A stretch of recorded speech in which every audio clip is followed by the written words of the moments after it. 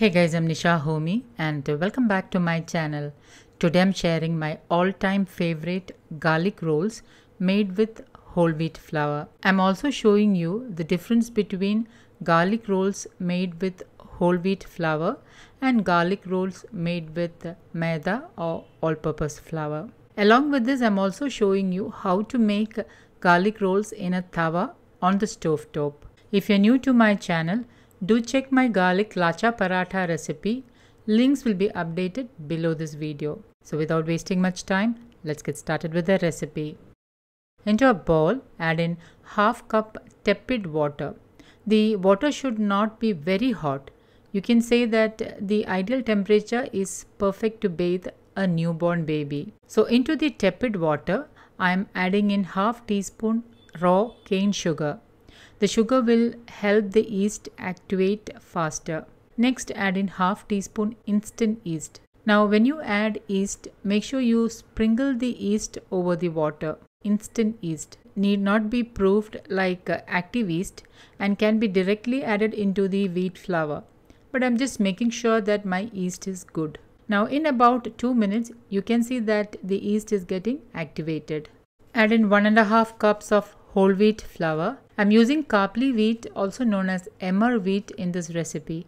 However, you can use ordinary whole wheat flour. Emmer wheat is an ancient wheat grain which has a very weak gluten molecule. So I have added 1.5 cups of kapli wheat flour. Into the flour, add in pink Himalayan salt as needed. Mix it lightly with a spoon. You may need 2 to 3 tablespoons of extra water to help knead it into a dough. Add in 1 teaspoon desi ghee and mix it into the dough and knead for about 2 to 3 minutes. Once the dough is kneaded well, cover and let it rest for about 3 hours. Remember that longer resting time is needed with wheat flour. So after 3 hours, the dough has doubled. Let me also show you if maida or all-purpose flour is used. You can see how much it has expanded, and it will be more airy and soft than normal wheat flour because maida has more gluten, and the reason why bread made with maida is more airy and soft. Okay, now back to the wheat flour dough. You can see that the dough has fermented. I'm lightly kneading it to knock out the air. Dust some wheat flour and lightly knead it and then roll it out into a rectangle shape. Make sure there is enough wheat flour underneath as well to prevent from sticking. Once it has been rolled into a rectangle shape, drizzle in 2 tablespoons desi ghee and spread it all over. I have already finely chopped 2 tablespoons garlic cloves and I am sprinkling it all over the rolled out dough. Next, I am sprinkling in 2 to 3 tablespoons chopped coriander leaves. Also note that I have not rolled out the dough very thinly. Little thickness should be there.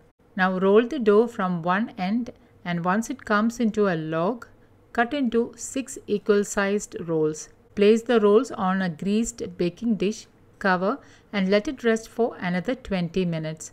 After 20 minutes, the rolls are doubled. Bake them in the preheated oven at 180 degrees Celsius for about 25 to 30 minutes or until done. Now let's see how you can bake it on a tawa on the stove top.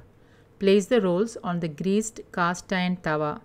Tie a napkin on the lid to prevent moisture from falling onto the garlic rolls. Place the tawa on the gas stove, cover it with the lid, reduce the flame to the lowest and let it cook for about 10 minutes on low flame. After 10 minutes, you can see the moisture on the lid. The cotton napkin prevents the moisture from falling onto the rolls.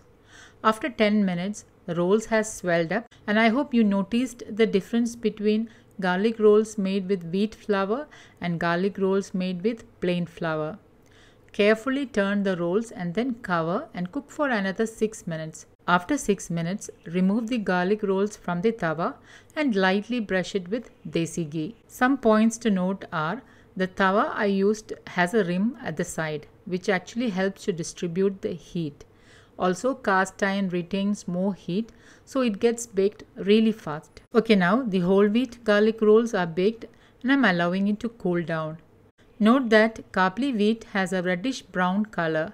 Hence the color is slightly dark than ordinary whole wheat flour. Now, those with health issues like diabetes, PCOS can include kapli wheat in their diet. Kapli wheat also has more fiber and is ideal for weight loss and weight management. Do check my videos on kapli wheat to understand more about its health benefits. The rolls made with maida are definitely more softer than the ones made with wheat flour. So guys, do try this healthy whole wheat garlic rolls and let me know how it turned out. You can send me pictures on Facebook and on Instagram. Don't forget to like, comment and share this video with family and friends. Stay safe everyone. Thank you for watching and until next time, take care. Bye-bye.